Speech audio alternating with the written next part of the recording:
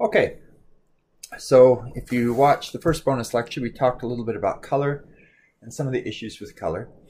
And now I'm going to go through some slides a little bit quickly. I'm going to upload them so you can have them as reference to provide some more information about JPEG encoding and how it works with color if you're interested in that topic.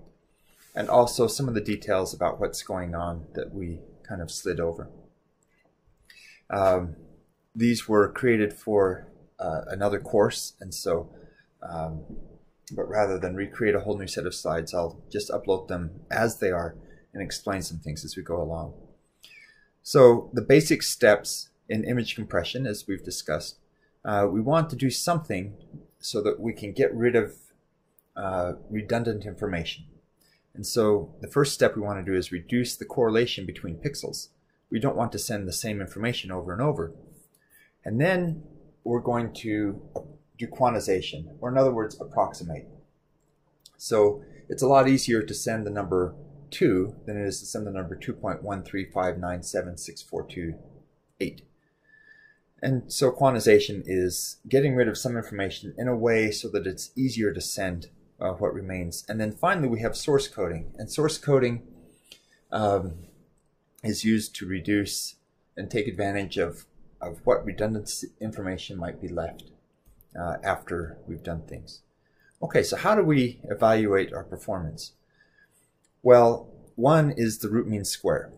We just take our original image, which in this equation is f of x comma y, minus our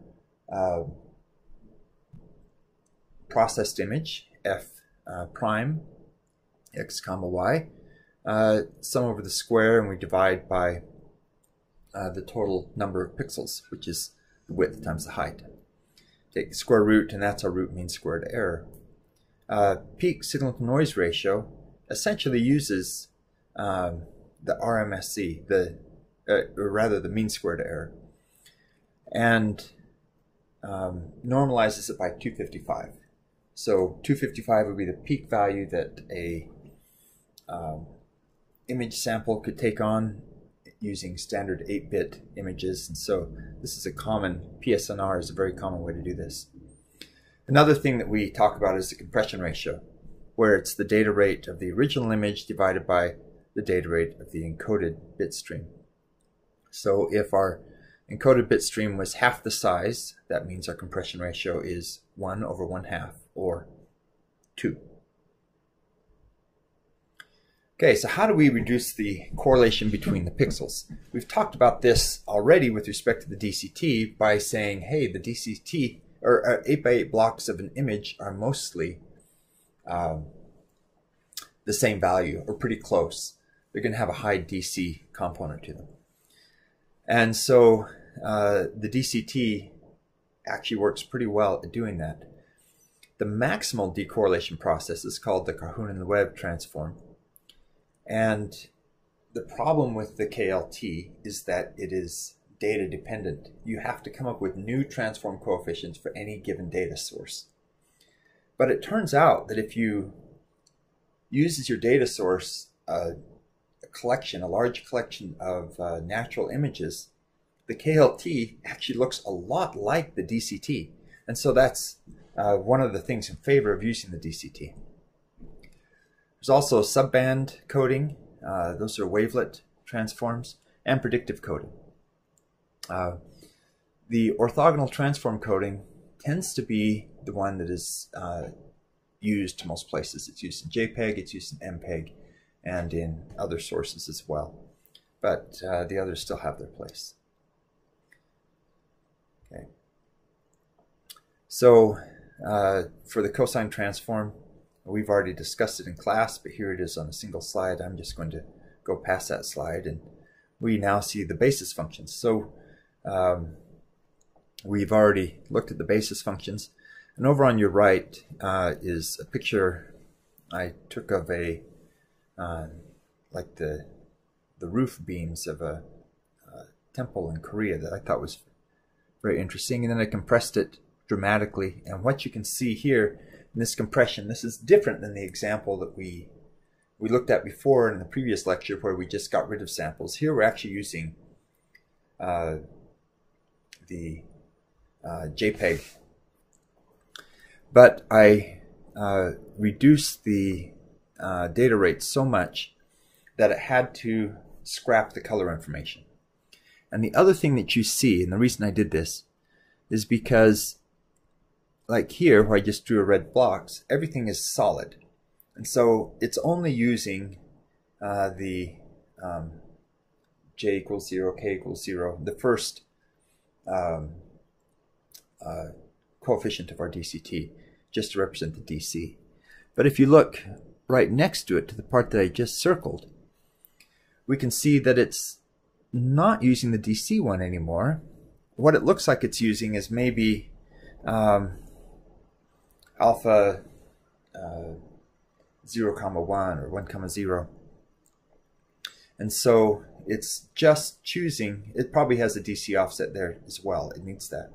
But it's otherwise it's just choosing a single coefficient. Look at these blocks over here.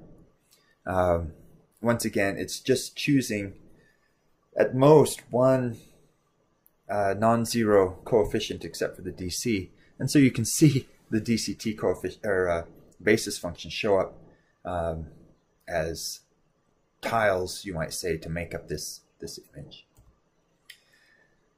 And we've discussed already the zigzag pattern.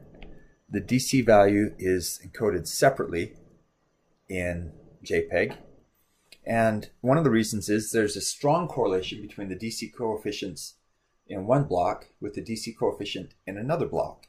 And so by doing the DC independently of the rest, you might have an area of fairly constant illumination and all the DC values are pretty much the same. And so there's a lot of similarity there. And it turns out that we can take advantage of that. The so-called ECE coefficients are encoded using the zigzag scan. And that scan is represented by the numbers here, 1 to 2, 3, 4, 5, and so on and so forth. To encode those values. So because the DC values are so similar between adjacent blocks, what we really code is the difference between them. And that difference could be quite small. We want to encode that difference pretty accurately because if you don't and you're off, you end up with blockiness in your image. But the differences will be very small values, so they will require fewer bits. So that's why we do that. Okay, so next what goes on is we do what's called run length encoding. So after we've got our coefficient values and we've quantized them, we do run length encoding. So this is the way this looks. It's a little bit strange, I think, looking at this, so I'll go through line by line. The first line shows the values, the actual coefficient values. We have 57, 45, and then a string of zeros and a 23, 0, and so on and so forth. So what do we do here? Now these values can be positive and negative. The positivity or the negativity of it doesn't really matter because we're dealing in a coefficient space. When we transform the entire block back to the spatial domain, we will end up with an all positive or a non-negative bunch of samples. So we have positive and negative values, and we have a lot of zeros in here. Because we have a lot of zeros, run length encoding works really well. And the idea is every time we have a value, we put it with two values. Here we say 0 and 57. So what that means is that there are no zeros, and then the value 57. And then we say 0, 45. So this doesn't appear to be compressing anything yet. Then we says no zeros and then a value of 45. But suddenly we make up all our lost ground by saying then we have 4 zeros and a value of 23. 1 0 minus 30. And no zeros and minus 16, 2, and then a 1. And then we send an end of block marker. And that means that all the rest are zeros. So once we've got this, and that's actually translated down below, the end of block marker is 0, 0. This is all put out in binary and run through an entropy coder. Whoops. The entropy coder is a Huffman coder, something we won't talk about much right now, but the basic idea is if there are patterns of bits that show up frequently, we use a very short, we substitute another pattern of bits that's short.